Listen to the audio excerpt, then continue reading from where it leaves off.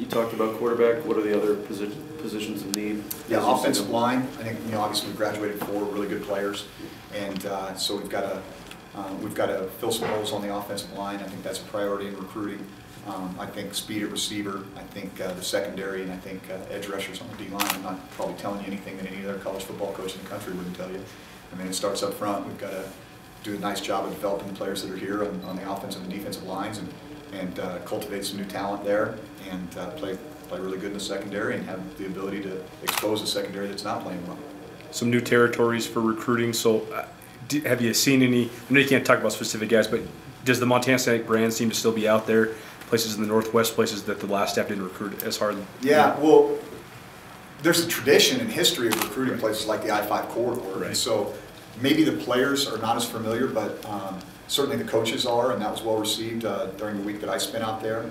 I think there's something that's really, the root sports being based there in the Seattle area, and the brand that they put out there. I mean, if I had a bye week, I had a vested interest because I like Big Sky football, and I have a lot of colleagues that have coached at this level or played at this level, and so I found myself watching those games, and so the kids see that stuff, and that brand's out there consistently on the I-5 corridor, and so I think that's an area that we need to pay attention to, and but certainly I think the guys that are here have done an awesome job of kind of retaining some of the commitments that we've had, and we're gonna work really hard to get those guys to the finish line on signing day.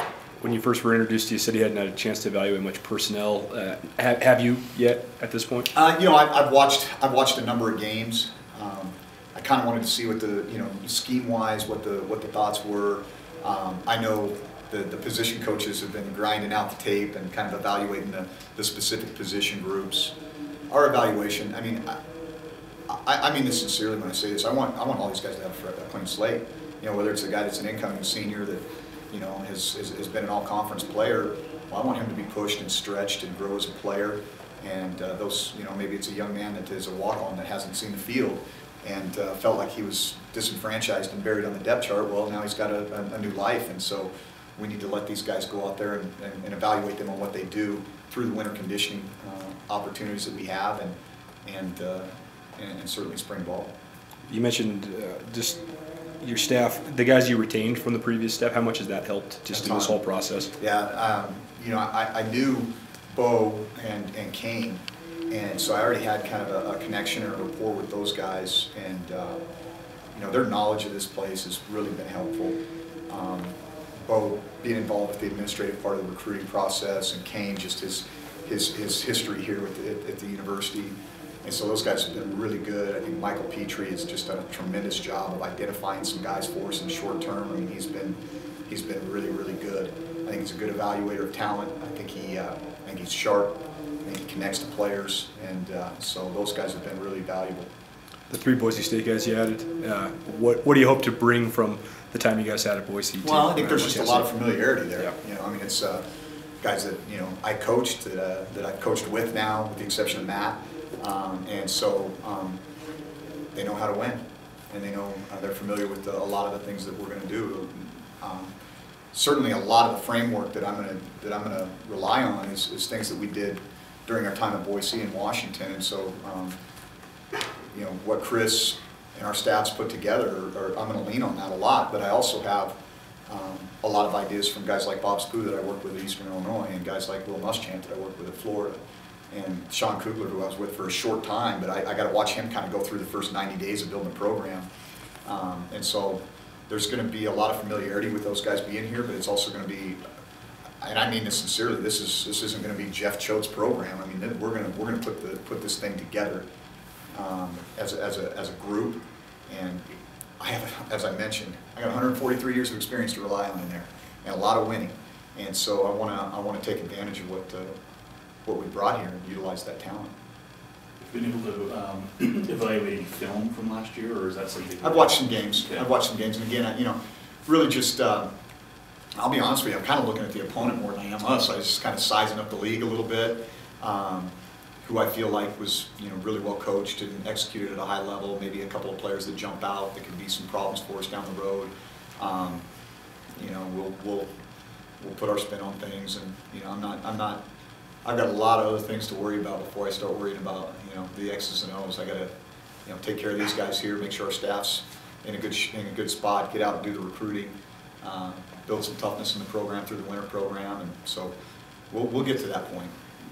BJ and Brian, two guys coming from head coaching jobs. Why did you go that route? What did you like about having two head coaches join your staff? Well, it probably wasn't necessarily that as much as, if BJ had been an assistant at Rocky still, I probably still would have wanted him on my staff. But I really did respect the job that he did at Western. I thought he did an excellent job.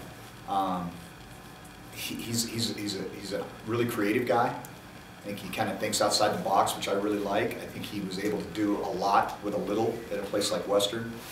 I think he understands the state. He really does a good job of taking care of the coaches.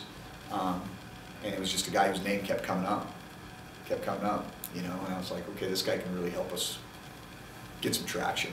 And Brian is a guy that, I probably got to know Brian better when we worked together at Utah State. He was a graduate assistant and I was an assistant coach there, even then our relationship when he was an undergrad at Western. And so I kind of connected that, this guy's a pretty sharp guy. And then he went down to Florida and had a lot of success at Lake Gibson and Kathleen High School, two very competitive, good programs in Central Florida. And we recruited a number of players from him.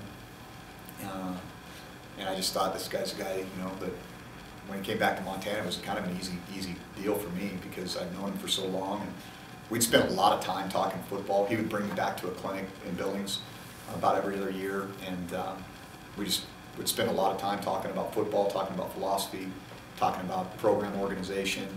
And I do think that, again, kind of getting back to what I talked about with BJ, that somebody that knows how to do a lot with a little and can maximize the talent and the production. BJ has an interesting title, Director of High School Relations.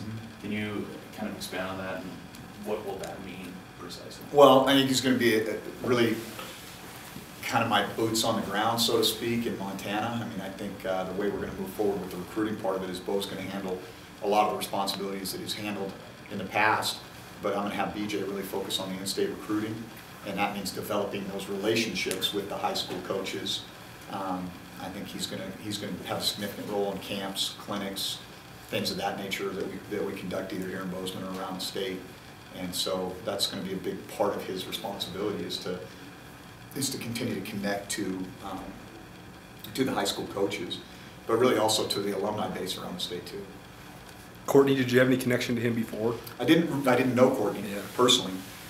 I started calling guys that I thought might have interest in the job, and as luck would have it, all of them had better jobs, and so they were in, which was awesome for them. They were in positions to take, FBS coordinator jobs or position coach jobs, and so.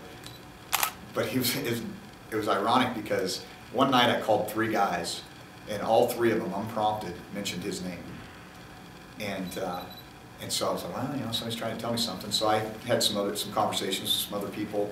I circled back and started kind of doing my homework and calling people that I knew that had relationships with him in the past. And then I called him and had a long conversation with him, and then I called some other people that knew him, and we had another long conversation. And I felt like there was a lot of reasons why I thought he'd be a really good fit.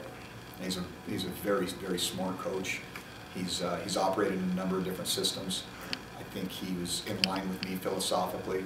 I think he's I don't want to say older, but a more mature coach that is going to help navigate some of the learning curve that some of our younger guys might have, and be kind of a steady hand on that side of the ball.